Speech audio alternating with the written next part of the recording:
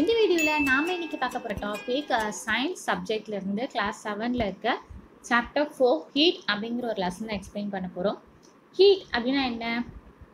வெப்பம், ஒரு வகையான சூடு அப்படின்னு சொல்லலாம். இட்ஸ் அ ஃபார்ம் ஆஃப் எனர்ஜின்னு சொல்லுவாங்க. ஓகேயா? சூடு வந்து மற்ற பொருளையும் சூடாக்குமா. இப்போ நீங்கள் நிறைய நோட்டீஸ் பண்ணிருப்பீங்க. இந்த ரெய்னி சீசன்லாம் வச்சுக்கோங்க, நல்லா மழை பெஞ்சிட்டே இருக்குது அப்படின்னா வீட்டுக்குள்ளே நமக்கு இருக்கிறதுக்கு எப்படி இருக்கும்? ரொம்ப குளிராக இருக்கும். இதே சூரிய வெளிச்சம் வரும்போது அந்த சன்ரைஸில் போய் நின்னா நமக்கு நல்லா வெதுவெதுப்பாக நல்லா வார்மாக இருக்கும் இல்லையா? ஸோ ஏன் இந்த ஒரு சென்சேஷன் வந்து நம்மளோட உடம்புல வந்து ஃபீல் ஆகுது? அப்படி என்ன ஒரு ஹீட் வந்து நமக்கு வார்ம் வந்து தருது இல்லையா? ஸோ அப்போ இந்த வார்ம் ஒரு கோல்ட் அப்படின்றதுக்கும் என்ன சம்மந்தம், என்ன ஒரு டிஃப்ரென்ஸ் அப்படிங்கிறத இந்த ஃபுல் சாப்டர்லையுமே கவர் பண்ண போகிறோம். ரொம்ப ரொம்ப இன்ட்ரெஸ்ட்டாக இருக்கும். நீங்கள் வந்து ஹீட் அப்படிங்கும்போது ரொம்ப போர் அடிக்கும் சாப்டரு அப்படின்லாம் நினைக்காதீங்க. நம்ம வந்து டெய்லி லைஃப்பில் நம்ம மீட் பண்ணுற நிறைய விஷயங்கள் தான் இந்த ரொம்ப சிம்பிளாக நமக்கு வந்து எடுத்து சொல்லியிருப்பாங்க. ஓகேவா? நம்ம இப்போ ஸ்ட்ரெயிட்டாக டாபிக் உள்ள போயிடலாம். Hot and gold. ஸோ வந்து ஹாட்னா என்ன, கோல்ட்னா என்ன அப்படின்னு தெரிஞ்சுக்கலாம். இப்போ டெய்லி லைஃப்லேயுமே ஒரு சில பொருளை வந்து நம்ம தொடும்போது ஃபீல் பண்ணுவோம். ஒரு சில பொருள் ஹாட்டாக இருக்குது, ஒரு சில பொருள் கோல்டாக இருக்குது அப்படின்ட்டுன்னு. அண்ட் ஹாட்டு கோல்டு ரெண்டுமே சேர்ந்து ஒரு ஆப்ஜெக்டில் வந்து இருக்கும் சில சமயங்கள். ஃபார் எக்ஸாம்பிள், ஒரு ஃப்ரை பேன் இருக்குதுன்னு வச்சுக்கோங்களேன். ஓகே, ஹேண்டலோடு இருக்குது ஒரு ஃப்ரை பேனு. அது நீங்கள் ஸ்டவ் மேலே வச்சிங்க, அந்த ஸ்டவ் வந்து ஆன் ஆகிட்டு ஸ்டவ் மேலே வச்சிங்க அப்படின்னா அந்த ஃப்ரை பேன் வந்து சூடாக இருக்கும் இல்லையா? ஆனால் அதே சமயம் அந்தோட ஹேண்டில் எப்படி இருக்கும்? கோல்டாக இருக்கும். நம்மளால ஈஸியாக வந்து தொட முடியும். சூடு வந்து அதில் ஏறாது. இதே மாதிரி நிறைய பொருளை வந்து நம்ம டே டு டே லைஃப்பில் வந்து பார்த்துட்டே இருப்போம். ஸோ ஒரு பொருள் சூடாக இருக்குது அப்படின்னா நமக்கு எப்படி கண்டுபிடிக்க முடியும்? சூடாக இருக்குது, கோல்டாக இருக்குது அப்படின்னா டச் பண்ண முடியும். ஓகே, ஆனால் அது எந்த அளவுக்கு சூடாக இருக்குது அப்படின்னு அக்யூரேட்டாக ஒரு பாயிண்ட் நம்மளால் சொல்கிறதுக்கு டச்சிங் சென்சஸ்னால நமக்கு வந்து முடியாது. அப்புறம் தொடும்போது எப்படி சொல்லுவோம்? ஓகே, பரவாயில்லாம மிதமான சூடாக இருக்குது அப்படின்னா, ரொம்ப சூடாக இருந்துச்சுன்னா அச்சோ ரொம்ப சூடாக இருக்குது அப்படின்றோம். ஆனால் எந்த அளவில் சூடாக இருக்குது, எந்த லெவலில் கூலாக இருக்குது அப்படின்னு சொல்ல முடியுமா? முடியாது இல்லையா? பட் அதை சொல்கிறதுக்கு தான் ஒரு சில எக்யூப்மெண்ட்ஸ் இருக்குது. ஸோ அது என்ன ஏது அப்படிங்கிறத நம்ம இப்போ பார்க்கலாம். Temperature and thermometer. எல்லா ஒரு ஹாட்னஸ் அண்ட் கோல்ட்னஸ்க்குமே ஒரு டிகிரி இருக்கான். டிகிரினா அந்த ஒரு எந்த அளவுக்கு ஒரு ஹாட்டாக இருக்குது லெவல், ஓகேவா? எந்த அளவுக்கு கோல்டாக இருக்குது அப்படின்னு கண்டுபிடிக்கிறதுக்கு ஒரு டிகிரி இருக்குது. அந்த டிகிரியை சொல்கிறது தான் டெம்பரேச்சர் அப்படின்னு சொல்லுவோம் நம்ம. ஓகே, எல்லா ஹாட்னஸ் அண்ட் கோல்ட்னஸ்க்கும் டிகிரி இருக்குது. அண்ட் அந்த டிகிரியை நம்ம சொல்கிறது தான் டெம்பரேச்சர் அப்படின்னு சொல்லுவோம். ஒரு ஆப்ஜெக்டோட, ஏதாவது ஒரு திங்க்கு, ஓகே, ஒரு ஆப்ஜெக்டோட ஹை டெம்பரேச்சராக இருந்துச்சுன்னா அதை வந்து ஹாட் அப்படின்னு சொல்லுவோம். இல்லைனா ஏதாவது ஒரு ஆப்ஜெக்டோட டெம்பரேச்சர் வந்து ரொம்ப லோவாக இருந்துச்சுன்னா அதை வந்து கோல்டு அப்படின்னு சொல்லுவோம். இன்னும் ரொம்ப ஈஸியாக சொல்லலாம், ஒரு எக்ஸாம்பிள் சொல்லலாம். ஓகேவா? இப்போ நல்லா தண்ணி கொதிக்குன்னு வச்சுக்கோங்களேன், அதோட டெம்பரேச்சர் எப்படி இருக்கும்? ஹையாக இருக்கும். அதாவது நம்ம வந்து செக் பண்ணி பார்க்கும்போது, ஓகேவா? ஸோ அப்போ அது வந்து ஹாட் அப்படின்னு சொல்லலாம். ஐஸ் வந்து அப்படியே உருகிட்டே இருக்குன்னு வச்சுக்கோங்க, ஒரு மெல்டிங் ஐஸ் அப்படின்னா அதோட டெம்பரேச்சர் ரொம்ப லோவாக இருக்கும். அப்புறம் நம்ம என்னன்னு சொல்லலாம்? கோல்ட் அப்படின்னு சொல்லலாம். ஓகே, சரி. இந்த டெம்பரேச்சர் இப்போ மெஷர் பண்ணுறதுக்கு ஒரு எக்யூப்மெண்ட் வேணும் இல்லையா? அது பேர் தான் தெர்மாமீட்டர். ஓகே, தெர்மாமீட்டர்னால தான் நம்ம டெம்பரேச்சரை வந்து அக்யூரேட்டாக கண்டுபிடிக்க முடியும். எல்லா தெர்மாமீட்டர்லையுமே ஒரு common unit of measuring temperature வச்சுருப்பாங்க. அது வந்து செல்சியஸ் அப்படின்னு சொல்லுவாங்க. ஓகே, இத்தனை செல்சியஸ் இருக்குது அப்படின்ற மாதிரி சொல்லுவாங்க. ஸோ ஒரு common unit of measuring temperature வந்து செல்சியஸ். நம்ம தெர்மாமீட்டர்லேயே நிறைய டைப்ஸ் இருக்கான். அதாவது கிளினிக்கல் தெர்மாமீட்டர், லெபார்டரி தெர்மாமீட்டர்.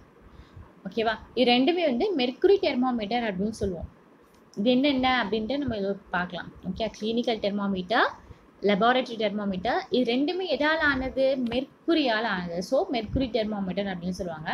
சரி, இப்போ கிளினிக்கல் தெர்மாமீட்டர்னா என்ன அப்படின்னா, to measure the temperature of human body. இப்போ நம்மளோட ஹியூமன் பாடி எவ்வளோ டெம்பரேச்சர் இருக்குது அப்படின்னு மெஷர் பண்ணுறது வந்து கிளினிக்கல், வந்து கிளினிக் அப்படின்னு வச்சுக்கோங்க. கிளினிக்னா என்னது? நம்மளுக்கு உடம்பு சரியில்லைனா நம்ம கிளினிக் போவோமா டாக்டர்கிட்ட? ஸோ அப்படி வச்சுக்கலாம். ஓகேவா? ஒரு டாக்டர் வந்து பேஷண்ட்டுக்கு வந்து பார்க்குறாங்க, ஓகே ஃபீவராக இருக்குது அப்படின்னா எவ்வளோ ஃபீவராக இருக்குது அப்படின்னு செக் பண்ணி பார்க்குறதுக்கு இந்த கிளினிக்கல் தெர்மாமீட்டர் தான் யூஸ் பண்ணுவாங்களாம். ஸோ பார்க்குறதுக்கு எப்படி இருக்கும்? அப்பியரன்சஸ், ஓகேவா? எப்படி இருக்கும் அப்படின்னா ரொம்ப லாங் கிளாஸ் டியூபாக இருக்கும். தின் அண்ட் யூனிஃபார்ம் போர் இருக்கும். கிளாஸ் டியூப் வந்து எண்ட் ஆஃப் கிளாஸ் இருக்கும். கிளாஸ் பல்பு வந்து இந்த கிளாஸ் டியூபோட எண்டில் வந்து இருக்கும். இந்த டியூப்ல வந்து இந்த கிளாஸ் டியூப்ல வந்து மெர்க்குரி இருக்கும். நான் சொன்னேன் இல்லையா, இது மெர்க்குரி தெர்மாமீட்டர் அப்படின்ட்டு. ஸோ இதில் வந்து மெர்க்குரி வந்து ஃபில் பண்ணி வச்சுருப்பாங்க. மெர்க்குரினா வேற ஒன்றும் கிடையாது, it's a form of liquid metal தான். ஓகேவா? சரி, என்னன்னு பார்த்தாச்சு, இது எப்படி இருக்கும்னு பார்த்தாச்சு. இதோட ஃபீச்சர்ஸ்லாம் என்ன அப்படின்னு பார்க்கலாம். கிளினிக்கல் தெர்மாமீட்டர் வந்து ரொம்ப ஷார்ட்டான ரேஞ்ச் ஆஃப் டெம்பரேச்சர் மட்டும்தான் காமிக்குமா. அதாவது 35 டிகிரி செல்சியஸ் பிலோ அதில் இருந்து ஆரம்பிச்சு 42 வரைக்கும் தான் காமிக்குமா, டிகிரி செல்சியஸ். ஓகே, அது வரைக்கும் தான் காமிக்குமா. ஏன் அப்படின்னா ஒரு லாஜிக்கல் திங்கிங் இருக்குது. வந்து கிளினிக்கல் தெர்மாமீட்டர் நம்மளோட ஹியூமன் பாடியில் தான் கண்டுபிடிக்க வேண்டியது. நம்ம ஹியூமன் பாடியில் எவ்வளோ டெம்பரேச்சர் இருக்கோ அதை கண்டுபிடிக்க வேண்டியதுதான். ஸோ 35 டிகிரி செல்சியஸ்க்கு ரொம்ப கீழேயும் நம்மளோட ஹியூமன் பாடி வந்து போகாதான். அதே சமயம் 42 டிகிரி செல்சியஸ் மேலேயும் நம்ம ஹியூமன் பாடி போகாதான். அதனால அந்த ரேஞ்ச் டெம்பரேச்சர் ரேஞ்சில் கண்டுபிடிக்க வேண்டியது வந்து இந்த அளவுக்கு தான் இருக்குமா. எவ்வளோ லாஜிக்கலாக யூஸ் பண்ணி அழகாக தயாரிச்சிருக்காங்கல்ல. மெர்க்குரி வந்து உள்ளே இருக்குன்னு சொன்னா இல்லையா, அந்த மெர்க்குரி ஃபில்லாக இருக்க அந்த டியூபுக்கு மேலே, அந்த பல்புக்கு மேலே வந்து ஒரு கிங்க் இருக்குமா. கிங்க் அப்படின்னு சொல்லுவாங்க. அது எதுக்காக அப்படின்னா, டாக்டர் வந்து ஒரு பேஷண்ட்டோட வாயில் வந்து வைக்கிறாங்கன்னு வச்சுக்கோங்களேன், தெர்மாமீட்டரை மறுபடியும் எடுப்பாங்க இல்லையா, எடுக்கும்போது மெர்க்குரி வந்து உள்ளே போயிடாம கீழே வந்து ஃப்ளோ ஆகாமல் இருக்கிறதுக்காக அந்த கிங்க் மாதிரி ஒன்று வச்சுருப்பாங்களாம். ஸோ இது வந்து மெர்க்குரி லெவல் வந்து எந்த அளவுக்கு இருக்குது அப்படின்றத கரெக்டாக வந்து காமிக்கும். அதான் நம்மளால் வந்து கரெக்ட் பாடியோட டெம்பரேச்சர் வந்து கண்டுபிடிக்க முடியும். ஸோ இதுக்காக தான் அந்த கிங்க் வந்து வச்சுருக்காங்க. அண்ட் இந்த ஒரு தெர்மாமீட்டரை வந்து ரொம்ப கேர்ஃபுல்லாக ஹேண்டில் பண்ணணும். இது வந்து ஹியூமன் பாடி மட்டும்தான் கண்டுபிடிக்க முடியும். நம்ம கொண்டு போய் சுடுதண்ணியில் போய் வைக்கணும். நிறைய படத்தெல்லாம் பார்த்துருப்பீங்க, பட் அதெல்லாம் ஃபேக், அதெல்லாம் நம்பாதீங்க. நிறைய காய்ச்சல் இருந்துச்சுன்னு வச்சுக்கோங்களேன், அவங்க ஹியூமனுக்கு வந்து காய்ச்சல் இருந்திருக்காது. ஸோ அவங்க என்ன செய்வாங்கன்னா, கொதிக்கிற தண்ணி காஃபி ஏதாவது இருந்துச்சுன்னா அதுக்குள்ளே சும்மா வச்சுருவாங்க, டெம்பரேச்சர் காமிக்கும் அப்படின்ட்டு. பட் அதெல்லாம் வந்து பொய், அதெல்லாம் வந்து அப்படி பண்ணாது. இந்த கிளினிக்கல் தெர்மாமீட்டரை வந்து நம்ம ஹியூமன் பாடியில் வச்சா மட்டும்தான் கரெக்டான அக்யூரேட்டான ஒரு டெம்பரேச்சர் வந்து காமிக்கும். ஸோ இப்போல்லாம் வந்து நிறைய டிஜிட்டல் தெர்மாமீட்டர் வந்து வந்திருக்கு. ஸோ இது வந்து இப்போ நிறைய பரவலாக இருக்குது. ஏன்னா நம்ம கிளினிக்கல் தெர்மாமீட்டர் வந்து பார்க்குறதுங்கிறது ரொம்பவே கஷ்டமான ஒரு சொல்யூஷனுக்கெல்லாம் போடணும், வாஷ் பண்ணணும், அந்த மாதிரி. ஸோ டிஜிட்டல் அப்படிங்கிறது கொஞ்சம் வேறு மாதிரி இருக்கும். அந்த டிஜிட்டல் தெர்மாமீட்டரில் வந்து மெர்க்குரி வந்து ஃபில் பண்ணியிருக்க மாட்டாங்க. ஸோ இது வந்து ரீடிங் எப்படி எடுக்கிறோம். ஓகே, நம்ம பார்த்தாச்சு, இது அப்பியரன்ஸ் பார்த்தாச்சு, இதோட ஃபீச்சர்ஸ்லாம் பார்த்தாச்சு. ரீடிங் எடுக்கணும் இல்லையா, கரெக்டான இப்போ பாடியில் வச்சு ரீடிங் எடுக்கணும்னா அது எப்படி எடுக்கணும் அப்படின்றத பார்க்கலாம். ஃபர்ஸ்ட் ஸ்டெப், நீங்கள் தெர்மாமீட்டர் எடுத்ததுமே என்ன செய்யணும், ஒரு ஆன்டிசெப்டிக் சொல்யூஷனுக்குள்ளே போடணும். ஏன்னா வந்து நெக்ஸ்ட் நம்ம பேஷண்ட்டோட வாயில் வைக்க போகிறோம், அப்புறம் அடுத்த பேஷண்ட்டோட வாயில் வைக்கணும். ஸோ பாக்டீரியா, வைரஸ் எல்லாமே சீக்கிரம் பரவிடும். அதனால் நம்ம யூஸ் பண்ணுறதுக்கு முன்னாடியும் பின்னாடியும் ஆன்டிசெப்டிக் சொல்யூஷனுக்குள்ளே போட்டு எடுக்கணும். சப்போஸ் ஆன்டிசெப்டிக் சொல்யூஷன் உங்ககிட்ட இல்லை அப்படின்னா ரொம்பவே ஃப்ரெஷ்ஷான க்ளீன் வாட்டரில் போட்டு எடுக்கணும். நெக்ஸ்ட் ஸ்டெப் 2 எடுத்தாச்சு. அதை வந்து இந்த தெர்மாமீட்டரை வந்து உங்கள் கையில் வந்து அழகாக வச்சுட்டு ஒரு உதறணுமா. ஓகே, ஒரு ஜர்க் ஒன்று கொடுக்கணுமா. ஏன் அப்படின்னா அப்போது அதை கொடுக்கும்போது ஒரு மெர்க்குரியன் த்ரெட் இருக்கு இல்லையா, ஸோ அது வந்து கரெக்டாக அந்த ரீடிங் 35 டிகிரி செல்சியஸ்க்கு அந்த இடத்துல போய் நிற்குமா. அப்படி இல்லைன்னா மேபி அந்த லிக்விட் தானே அது, ஸோ அங்கே நிற்கும், நமக்கு வந்து டெம்பரேச்சர் பார்க்கும்போது கஷ்டமாக இருக்கும். ஸோ இப்படி ஒரு உதறிட்டு நம்ம பார்த்தோம் அப்படின்னா கரெக்டாக அந்த பாயிண்டில் போய் நின்றோம். தேர்ட் ஸ்டெப் வந்து ஓகே, அதுக்கப்புறமா பார்த்தாச்சு, ரீடிங் பார்த்தாச்சு, ஸ்டார்டிங்கில் தான் இருக்குது. அதுக்கப்புறமா பேஷண்ட்டோட டங்கு கீழே வைக்கணும். எவ்வளோ நேரத்துக்கு, 1 நிமிஷத்துக்கு. ஃபோர்த்து ஸ்டெப் வந்து இப்போ ரீடிங்கை நோட் பண்ண வேண்டிய சமயம். 1 நிமிஷத்துக்கு அப்புறம் நம்ம வந்து எடுக்கலாம், கையால் தான் எடுக்கணும். ஸோ எடுத்துட்டு ஸ்லோவாக வந்து ரொட்டேட் பண்ணுமா. ரொட்டேட் பண்ணும்போது அதில் இருக்க அந்த மேக்னிஃபைட் இமேஜ் மெர்க்குரி த்ரெட்டு வந்து ஒரு பொசிஷன் வந்து காமிப்போம், இந்த லெவல் அப்படின்ட்டு. ஸோ நம்ம அந்த லெவலில் நோட் பண்ணிக்கணும். ஸோ அந்த லெவலில் நம்ம பாடியோட டெம்பரேச்சரில் இருக்க லெவல். ஓகே, ஸோ இப்படி தான் வந்து நோட் பண்ணணும். ஸோ இதில் ப்ரிகாஷன்ஸ், நம்ம ரொம்ப ஜாக்கிரதையாக கையாள வேண்டிய ஒரு சில விஷயங்கள் என்ன அப்படின்னு பார்க்கலாம். Precautions while reading. Okay, only use human body. நான் சொல்லியிருக்கேன் இல்லையா, ஹியூமன் பாடியில் மட்டும்தான் ட்ரை பண்ணி பார்க்கணும், தேவையில்லாமல் வேறு எதுவும் யூஸ் பண்ணக்கூடாது. இந்த தெர்மாமீட்டரை வந்து யூஸ் பண்ணுறதுக்கு முன்னாடியும் அப்புறம் ஆன்டிசெப்டிக் சொல்யூஷனில் போடணும். இது ஆல்ரெடி நம்ம சொன்ன விஷயம் தான். 2வது விஷயம். 3வது வந்து கண்டிப்பாக நீங்கள் யூஸ் பண்ணுறதுக்கு முன்னாடி 35 டிகிரி செல்சியஸில் இருக்கா அப்படின்றத பார்த்துக்கோங்க. ஏன் அப்படின்னா ரொம்ப தப்பான இது சொன்னாங்கன்னா அது தப்பான மெடிசன் அப்படி மாதிரி போயிடும் இல்லையா? ஸோ 35 டிகிரி செல்சியஸில் இருக்கா அப்படிங்கிறத கன்ஃபார்ம் பண்ணிவிட்டு அதுக்கப்புறமா பேஷண்ட்டோட நாக்கு கீழே தான் வைக்கணும். 4th விஷயம் வந்து அந்த கிக் பண்ணும் இல்லையா, அந்த மெர்க்குரியோட லெவல் வந்து கரெக்டாக இருக்கா, அது ஆடாமல் அந்த பொசிஷனில் இருக்கா, டங்க்லேருந்து எடுத்த பிறகு அப்படின்னு பார்த்துட்டு அதுக்கப்புறமா தான் நம்ம வந்து ரீட் பண்ணணும். அது மெர்க்குரி வந்து லிக்விட் தானே, அது வந்து ஓடிட்டே இருக்கும். அப்படி வந்து ரீடிங் எடுத்தாலும் நமக்கு வந்து தப்பாயிடும்.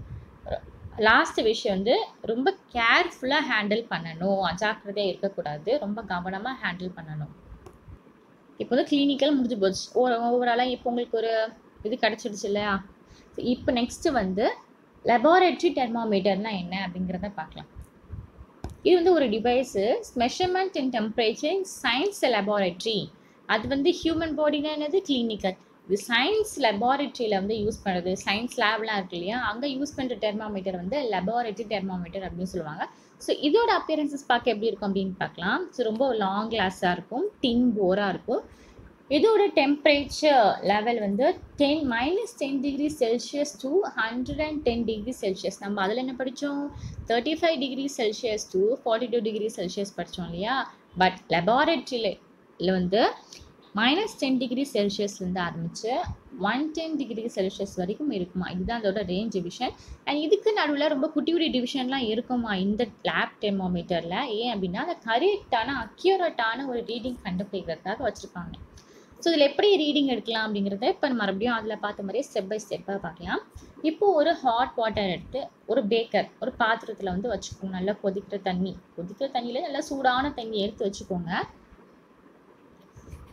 அந்த தெர்மாமீட்டர் இடத்துல தெர்மாமீட்டரை எடுத்து அந்த ஹாட் வாட்டருக்குள்ளே லைட்டாக முங்குற மாதிரி வச்சுக்கோங்க. எந்த ஒரு சைட்லையும் படாமல் பார்த்துக்கணும்.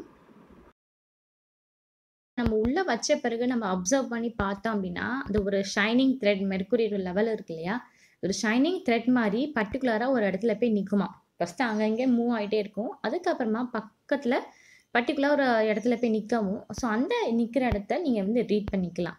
ஓகே, ஸோ இவ்வளோ தான் இந்த ஸ்டெப்ஸு.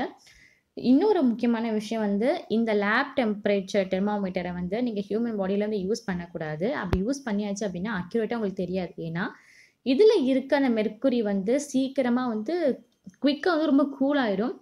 இதோட கூலிங் டெண்டன்சி ரொம்ப அதிகம் அந்த பல்ப் வந்து ஏரில் படும்போது. அதனால் ஹியூமன் பாடியில் செக் பண்ணி பார்க்கும்போது உங்களுக்கு வந்து அக்யூரேட்டாக தெரியாது. இப்போது நீங்கள் இப்போ கண்டுபிடிச்சிருக்கிறது என்ன ரீடிங்கு, அந்த பேக்கர், அந்த பாத்திரத்தில் இருக்க தண்ணி எவ்வளோ சூடாக இருக்குது அப்படிங்கிறத இப்போ நீங்கள் வந்து கண்டுபிடிச்சிக்கலாம். ஓகே, ஸோ ப்ரிகாஷன்ஸ், இதுலேயும் ஒரு சில ப்ரிகாஷன்ஸ் இருக்குது, கவனமாக கையாள வேண்டிய விஷயங்கள். ஓகேவா? நம்ம வந்து மெஷர் பண்ணும்போது அந்த தெர்மாமீட்டர் வந்து வேர்ட்டிக்கலாக இருக்கா அப்படின்றத செக் பண்ணி பார்த்துக்கோங்க.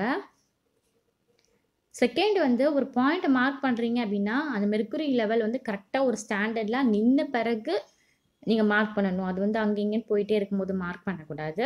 3வது வந்து ரொம்ப கேர்ஃபுல்லாக ஹேண்டில் பண்ணணும். 4வது அந்த ரீடிங்கை வந்து இன்சைடு அந்த பாத்திரத்துக்குள்ளே அந்த தெர்மாமீட்டர் வைப்பீங்கள்ல, அப்போவே வந்து நம்ம ரீடிங் எடுக்கணும். நம்ம வந்து கிளினிக்கல் தெர்மாமீட்டர் மாதிரி நாக்குலேருந்து உள்ளே வச்சுட்டு ஒரு நிமிஷம் கழிச்சு வெளியே எடுக்கும் போது அப்படியே ரீடிங் எடுக்கக்கூடாது. நான் சொன்னேன்ல, இதில் வந்து அந்த ஹீட்டிங் கெப்பாசிட்டி வந்து ரொம்ப கம்மி, உடனே வந்து குவிக்காயிரும், கூலாயிரும். அதனால் நமக்கு வந்து கரெக்ட் ரீடிங் கண்டுபிடிக்க முடியாது. அதனால் நமக்கு எப்போவுமே இந்த பாத்திரத்துக்குள்ளே அந்த தண்ணிக்குள்ளே இருக்கும்போது தான் ரீடிங் வந்து எடுக்கணும் இந்த லேப் தெர்மாமீட்டரில். இப்போது டிஜிட்டல் தெர்மாமீட்டர்னால் என்ன அப்படின்னு பார்க்கலாம். அது வந்து நிறைய யூசஸும் இருக்குது. அதாவது இப்போ காமனாக இந்த டைமில் இந்த பீரியடில் வந்து காமனாக நிறைய பேர்கிட்ட இருக்கிறது வந்து டிஜிட்டல் தெர்மாமீட்டர். வீட்டிலே என்ன ஏது அப்படிங்கிறத பார்த்துடுறாங்க. ஸோ இதில் சொன்ன மாதிரி வந்து மெர்க்குரி வந்து கிடையாது. உள்ள சொன்னேன் இல்லையா, ஸோ ஒரு மிஷின் தான். ஸோ மெர்க்குரி வந்து கிடையாது. அண்ட் இது இல்லாமல் இருக்கிறதுக்கும் ரொம்பவே நல்லதுன்ற மாதிரி சொல்கிறாங்க. ஏன்னா மெர்க்குரி வந்து அதோட லிக்விட் மெட்டல் தானே, அதான் மெர்க்குரி அப்படின்னு சொல்கிறோம். இது வந்து ரொம்பவே ஒரு டாக்ஸிக் சப்ஸ்டன்ஸ், அதாவது ஒரு பாய்சனஸ் சப்ஸ்டன்ஸாக. ஸோ வந்து டிஸ்போஸ் பண்ணுறது அப்படிங்கிறது ரொம்பவே கஷ்டமான ஒரு விஷயம். அதனால் இப்போ டிஜிட்டல் யூஸ் பண்ணுறதுனால அந்தளவுக்கு ஒரு டிஸ்போஸ் பண்ணியும் ஈஸியாக இருக்கும். ஸோ இது வந்து பாய்சனஸும் கிடையாது. ஓகே, இப்போ ட்ரான்ஸ்ஃபர் ஆஃப் ஹீட், எப்படி ஒரு இடத்துலேருந்து ஒரு பொருள்லேருந்து இன்னொரு இடத்துக்கு ஹீட் வந்து ட்ரான்ஸ்ஃபர் ஆகுது அப்படின்னு பார்க்க போகிறோம். ஃபார் எக்ஸாம்பிள், முதல்ல நம்ம எக்ஸாம்பிள் சொல்லி ஆரம்பிச்சலாம். ஓகே, இப்போ ஒரு ஸ்பூன் எடுத்துக்கோங்க. அந்த ஸ்பூன் வந்து ரொம்ப ஹீட்டாக இல்லை, நம்ம நார்மலாக இருக்க ஒரு ஸ்பூன் தான். நம்மளோட ரூம் டெம்பரேச்சர்ல இருக்க ஒரு ஸ்பூன் எடுத்துட்டு, ஒரு காஃபி கப்பு காஃபி ஓகே ரொம்ப சூடா இருக்கு. அந்த காஃபிக்குள்ள நீங்க அந்த ஸ்பூன போட்டீங்க அப்படின்னா, கொஞ்ச நேரம் கழிச்சு என்ன ஆகும், அந்த ஸ்பூன் வந்து உங்களுக்கு ஒரு சின்ன ஒரு சூடு வந்து தெரியும். நீங்க ஃபீல் பண்ண முடியும் தொடும்போது இல்லையா? ஸோ அது வந்து ஏன் ட்ரான்ஸ்ஃபர் ஆகுது, அந்த காஃபி கப்ல இருக்க காஃபில இருக்க சூடு வந்து அந்த ஸ்பூன உள்ள போட்டதுமே ஸ்பூனுக்கு வந்து ட்ரான்ஸ்ஃபர் ஆயிடுது.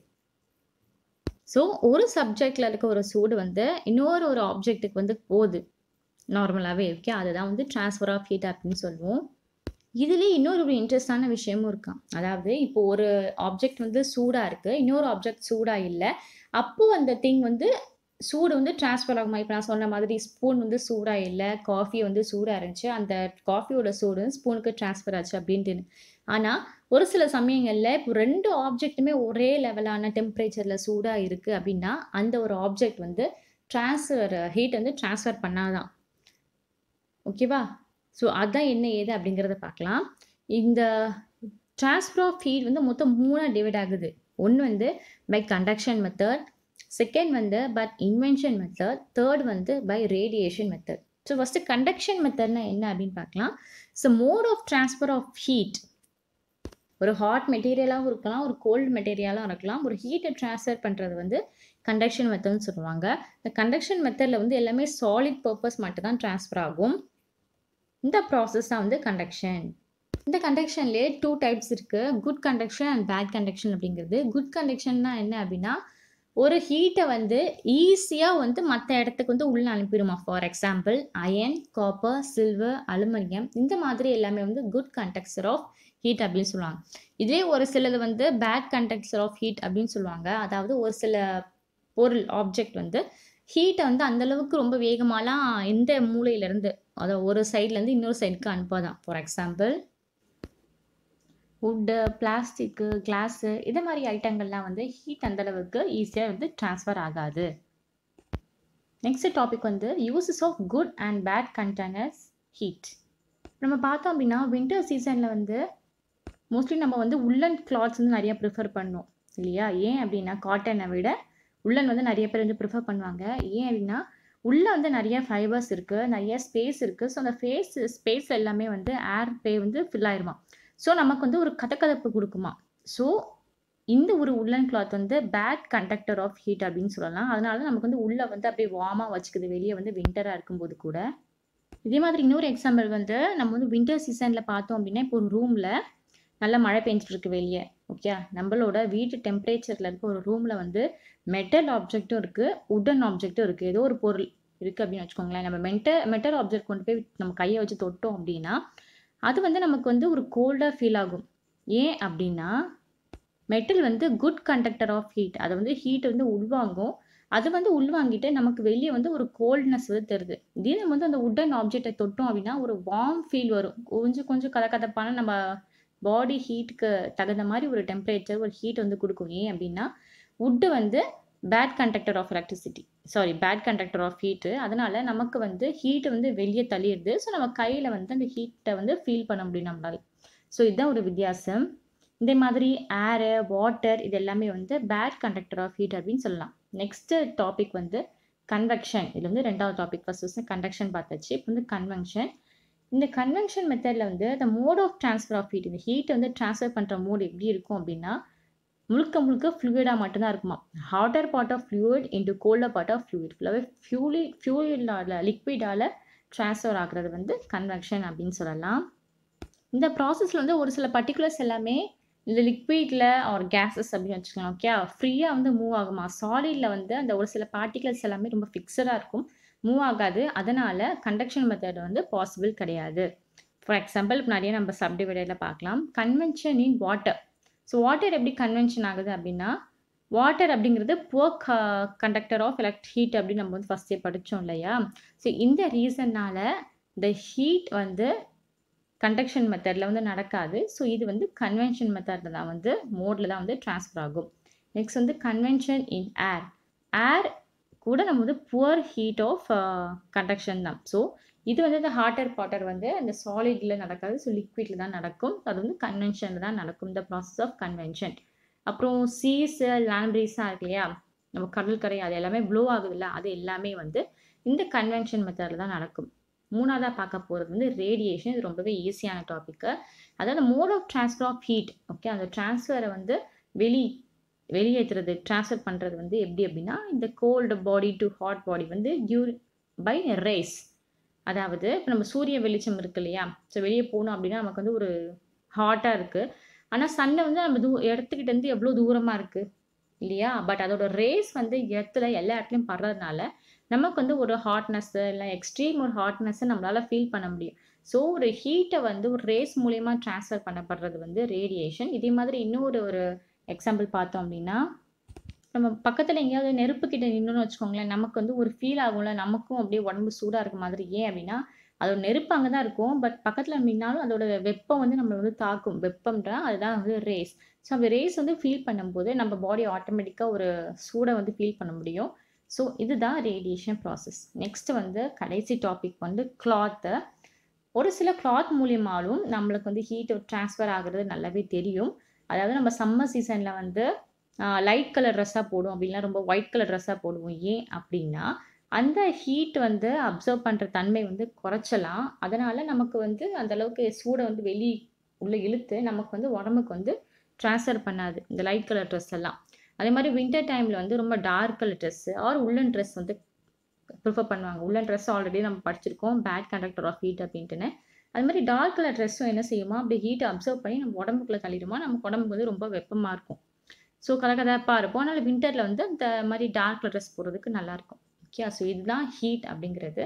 ஸோ உங்களுக்கு இந்த வீடியோ புரிஞ்சுது அப்படின்னா கண்டிப்பாக உங்கள் ஃப்ரெண்ட்ஸ் எல்லாருக்கும் ஷேர் பண்ணி விடுங்க. அப்படியே ஒரு லைக் போட்டு சப்ஸ்கிரைப் பண்ணிக்கோங்க.